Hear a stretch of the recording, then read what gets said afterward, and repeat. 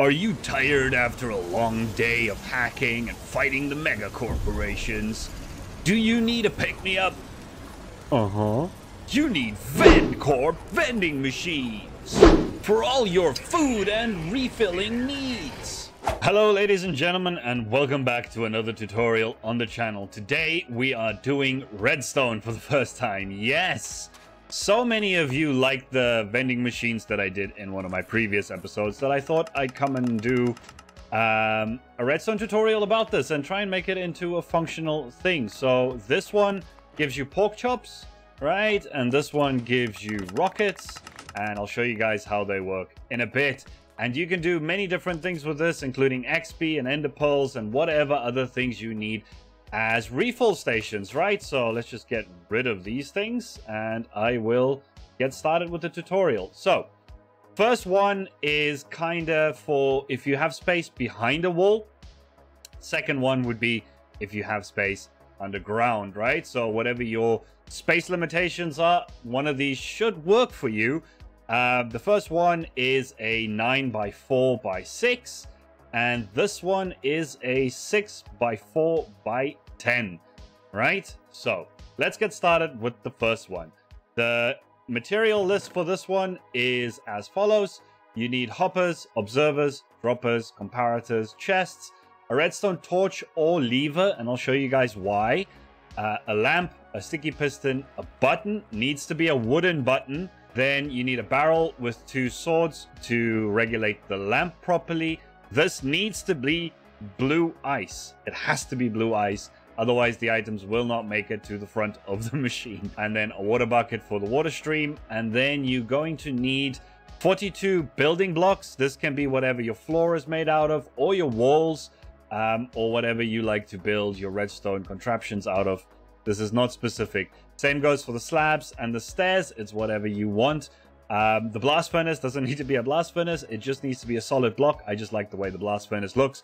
And then I have gone for a bit of a cyan theme with all of this. You guys can do whatever theme suits you. It could be a complete mix mash, or you could do magenta, orange, or whatever for the vending machines. It's good to actually mix them up, right?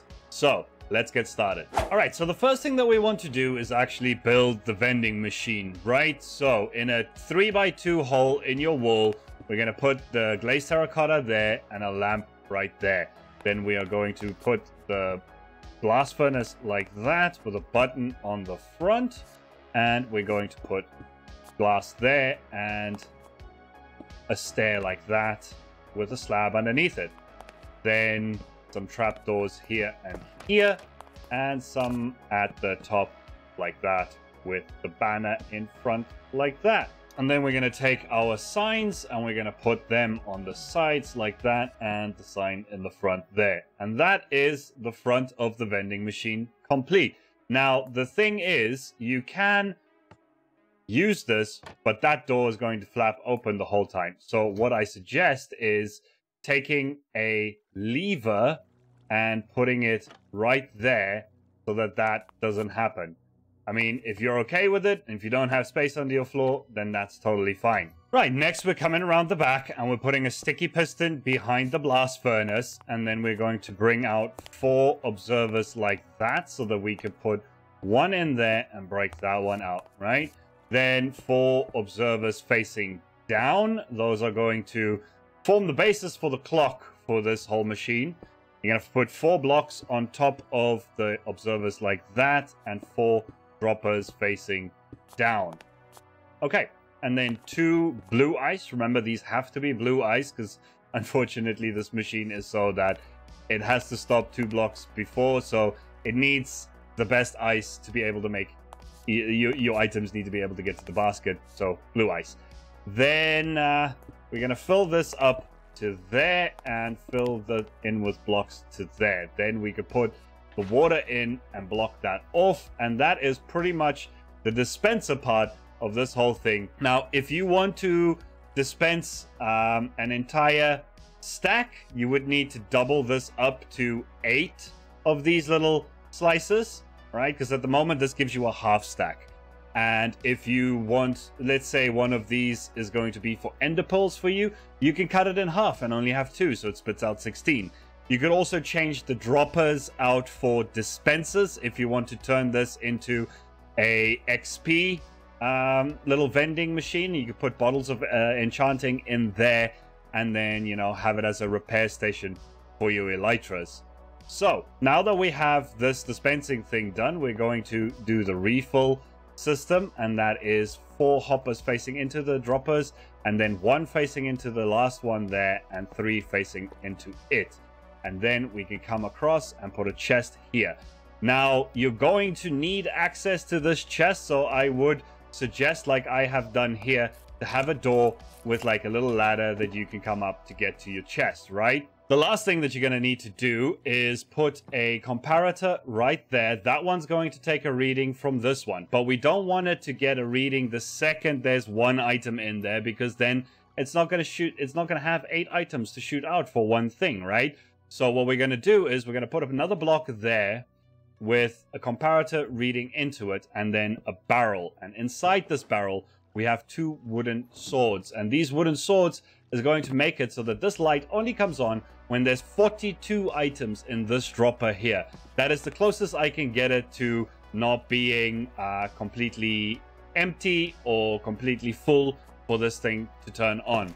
So that's that. And now we can test this. Let's press the button, and all of our items are being dispensed. And as you can see, they all make it into the basket, which is what I love most about this one, is that it actually has a basket. And as you can see, that is 32 yummy, delicious pork chops. Best food in the game, right? All right, so I've changed up this one to be the more magenta-y style that I mentioned earlier. And I've got the materials here that reflects that, right? So you have all the redstone materials that you're going to need up there, as well as all of your design materials down here. You're also going to need a soul sand for this design, as there's a bubble column involved, and a shulker, preferably, as your refilling input chest. I mean, barrels could work, chests could work, but more likely a colored shulker box is going to be the best for this design. Right, so let's get started. Okay, so starting with this configuration right here, let's get started by putting in the blast furnace right there with the button on top, so that is out of the way. Then we're just going to swoop in down here and put in the shulker box so that we don't have to worry about that later, right? Then we're going to put in the stair there. We're going to put in a sea lantern over there and a regular redstone lamp like that with the 2 concretes, and then the glass over the top of it, and a painting in there. Then we're going to take the banner and we're going to hang that there, and we're going to put our signs up like that, right? And the trapdoors over the top. And that, again, is the whole vending machine complete. Next, we're going to come down with the soul sand, and we're going to go down in this corner here. How much is that? 1, 2, 3, 4, 5. So 5 blocks down on the 6th block, that is where you put your soul sand. Then behind it, we are going to put in our droppers. We'll just put that one in there, and then 4 droppers facing up. Next to the droppers, we are going to have our regular blocks again. And at this point, we could probably fill in the top here as well. Then from there, we can also fill in these spaces. We're going to have this entire thing as a bubble column to send our items up, and we'll fill this in with water firstly, that and that one, and then put a trapdoor. Right from here, we are going to place a sticky piston there, and then we're going to have the downward facing one that's going to get pushed out by the sticky piston, and 1, 2, 3 facing up, and then from there we're going to have the 4 facing in again. This is exactly the same mechanism as what we had over there, right? Then from there we are going to actually put in our refill right from the shulker box, all the way in. That's completely done.